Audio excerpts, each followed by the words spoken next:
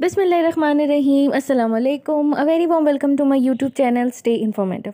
आज की जो वीडियो है वो बहुत ज़बरदस्त वीडियो है। आज की वीडियो आपके लिए काफ़ी हेल्पफुल हो सकती है अगर आप किसी भी किस्म की प्रिपरेशन कर रहे हैं। तो जी आज की वीडियो में जो MCQs इंक्लूड हैं वो होंगे जी करंट अफेयर्स में से, जनरल नॉलेज में से, कंप्यूटर में से, इंग्लिश में से, पाकिस्तान हिस्ट्री के, इस्लामिक हिस्ट्री के या इस्लामिक स्टडीज़ के, और इसके अलावा जी एवरीडे साइंस के। ये कुछ ऐसे चंद मज़ामीन हैं या ऐसे चंद कोर्सेज होते हैं जिनके MCQs मस्ट इंक्लूड होते हैं, ठीक है। यानी कि इनके MCQs मस्ट आते हैं हर किस्म के पेपर में। तो आज हम इसको कवर करेंगे, मैं इस सीरीज़ को कंटिन्यू करूँगी ताकि आपके लिए हेल्प हो सके। तो पहले स्टार्ट करते हैं करंट अफेयर के MCQs के साथ। हमारा सबसे पहला MCQ है कि Taliban spokes person of new इंटरमीन government of in Afghanistan is dash is Zabihullah मुजाहिद। ज़बीहुल्लाह मुजाहिद जी वो वाहिद बंदा है जो इस टाइम जो है वो अफगानिस्तान में जो है as a government spoke person act कर रहा है, ठीक है जी। नेक्स्ट क्वेश्चन की तरफ चलते हैं। क्वेश्चन है जी, तालिबान नॉमिनेट्स हुम for the prime minister of new Emirates in the Afghanistan. तो जी मुल्ला मोहम्मद हसन अख्तून को जो है अख्तून को उन्होंने क्या है अपना नया प्राइम मिनिस्टर सेलेक्ट किया है, जो कि जी एमिरेट्स ऑफ अफगानिस्तान को अब से लीड करेंगे। उसके बाद चलते हैं जी अगले सवाल की तरफ। Taliban announce whom the vice president of the new Emirates, यानी कि वाइस प्रेसिडेंट कौन है? तो वाइस प्रेसिडेंट जो है जी मुल्ला अब्दुल गनी ब्रादर है जी। अगला सवाल है who is the head of new इंटरमीन government of Taliban इन अफगानिस्तान। इनके हेड का नाम पूछा गया है।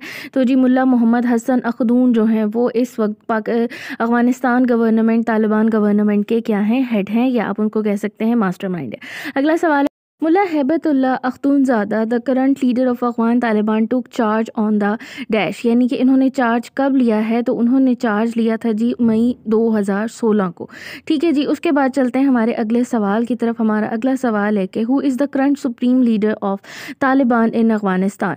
तो सुप्रीम लीडर का पूछा है, यानी कि जो उनका सुप्रीम लीडर है वो कौन है? इस वक्त मुल्ला हैबतुल्लाह अख्तूनज़ादा है उनका नाम, ठीक है जी।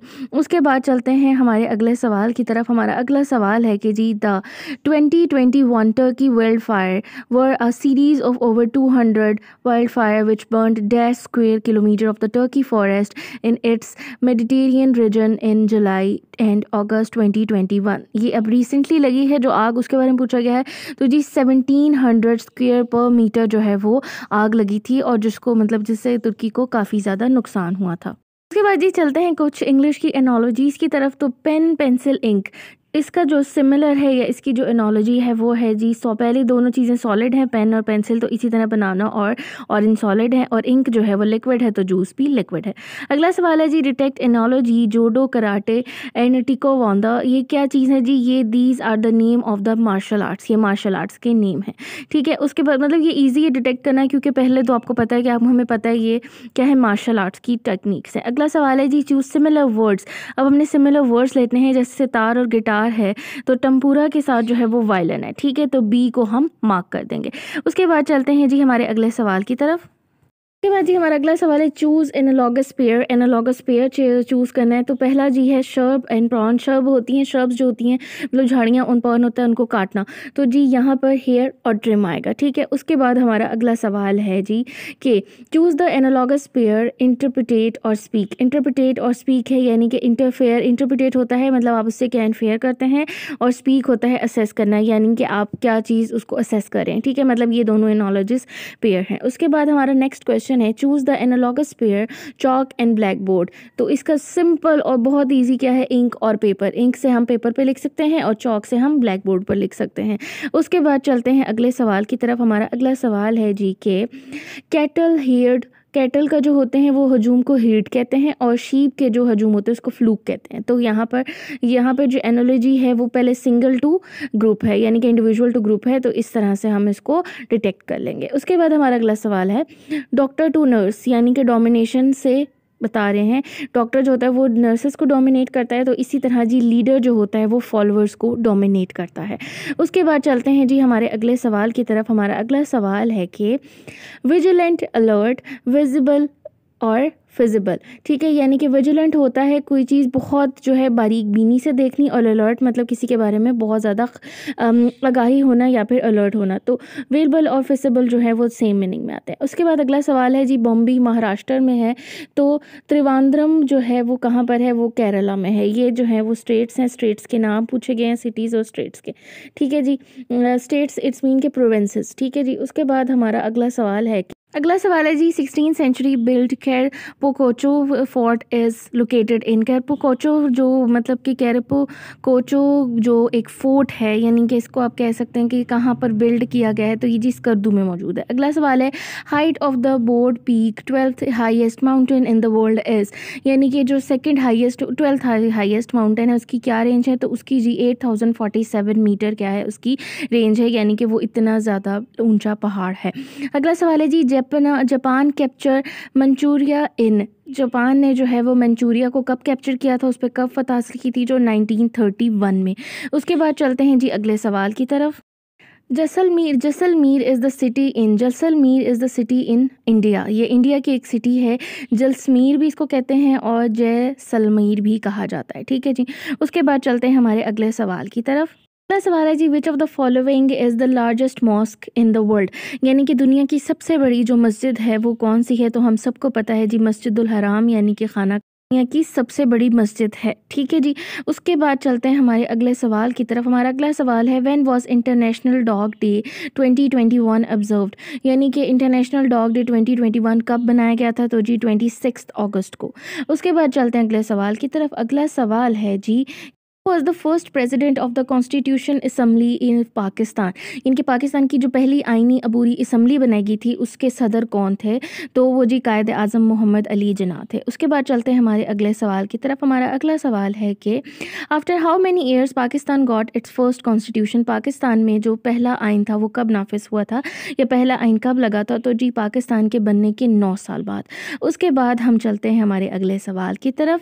अगला सवाल है जी, what document was firstly drafted to give peace to constitution making process, तो ऑब्जेक्टिव रेजोल्यूशन जो होता है वो सबसे पहले दिया जाता है किसी भी किस्म के आइन को बनाने के लिए, ठीक है जी। उसके बाद चलते हैं हमारा अगला सवाल है कि when the constituent assembly passed the objective resolution, यानी कि कौन सी तारीख को जो है वो पहला आइन जो था उसको उसके ऑब्जेक्टिव कॉन्स्टिट्यूशन या जो कॉन्स्टिट्यूशन है उसके ऑब्जेक्टिव रेजोल्यूशन को कब पास किया गया था, तो जी 12 मार्च 1949 को।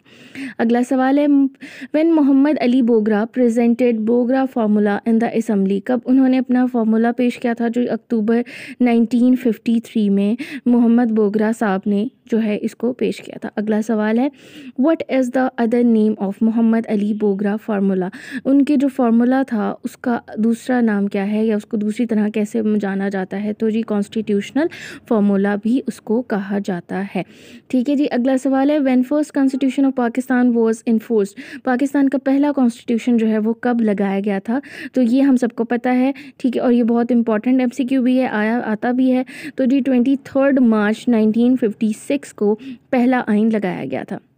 अगला सवाल है जी, प्रॉफिट मोहम्मद सल्लल्लाहु अलैहि वसल्लम belong to the dash family, Mohammad सल्लल्लाहु अलैहि वसल्लम बनु हाशिम की जो है वो फैमिली से या अहले खाना से ताल्लुक़ रखते थे।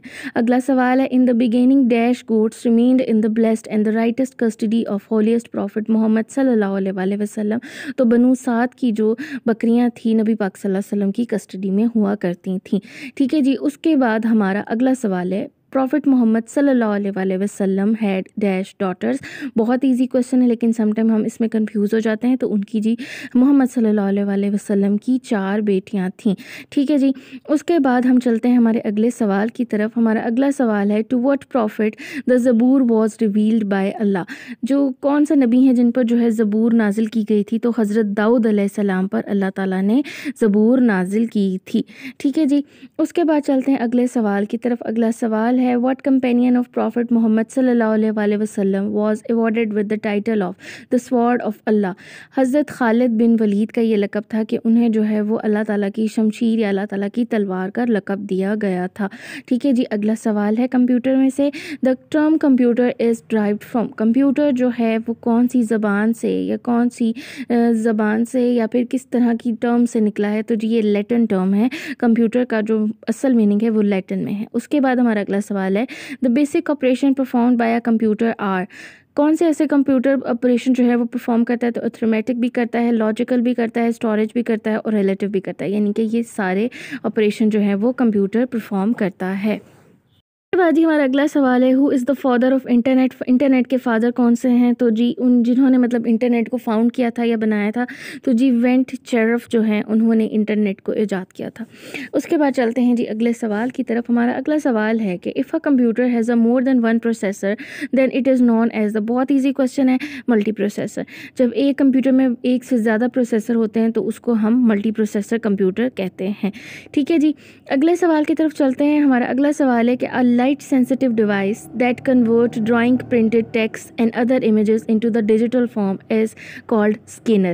एक ऐसी डिवाइस जो कि हमारे पास किसी भी किस्म की ड्राइंग को या प्रिंटेड टेक्स्ट को या फिर सॉफ्ट कॉपीज़ को हार्ड में कन्वर्ट करती है, करने के लिए मतलब कि प्रिपेयर करती है, उसको हम स्कैनर कहते हैं। सवाल है जी, WW stands for, WWW stands for the world wide web. ठीक है, www.com होता है ना, तो ये यहाँ मैंने इसको बताया। ठीक है जी, उसके बाद चलते हैं अगले सवाल की तरफ। सवाल जी बहुत बार आ चुका है और बहुत सारे पेपर्स में भी मैंने देखा है, तो ये है जी, a collection of system program that control and coordinate the overall operation of a computer system is called operating system. ठीक है जी, ये बहुत इंपॉर्टेंट क्वेश्चन है और ये इसी तरह ही आता है। अगला सवाल है जी, विच technology is used in the compact disc, कौन सी टेक्नोलॉजी जो है वो कॉम्पैक्ट डिस्क में यूज़ की जाती है? तो जी लेज़र टेक्नोलॉजी जो है वो कॉम्पैक्ट डिस्क में यूज़ की जाती है। अगला सवाल है जी, which is the outer most planet in the solar system, outer most planet जो सोलर सिस्टम में है वो कौन सा है? तो वो जी नेपच्यून है। उसके बाद अगला सवाल है, swear deficiency of vitamin D result into the, swear deficiency of the vitamin D result into the rackets. ठीक है, उसके बाद हमारा अगला सवाल है जी, long site defect would be corrected by using dash lens, long site यानी कि दूर की नज़र को कैसे ठीक किया जा सकता है, कौन से लेंस के साथ करेक्शन की जा सकती है? तो कन्वेक्स लेंस के साथ इसकी करेक्शन की जा सकती है। तो ये चीज़ ही मेरी आज की वीडियो, उम्मीद करती हूँ आपके लिए काफ़ी हेल्पफुल होगी। अगर आपको वीडियो पसंद आई तो लाइक ज़रूर कीजिएगा वीडियो को, और चैनल को जो है सब्सक्राइब करना बिल्कुल ना भूलिएगा। अपना बहुत सारा ख्याल रखिएगा। मैं आपसे मिलूंगी नेक्स्ट वीडियो में। टेक केयर एंड अल्लाह हाफिज़।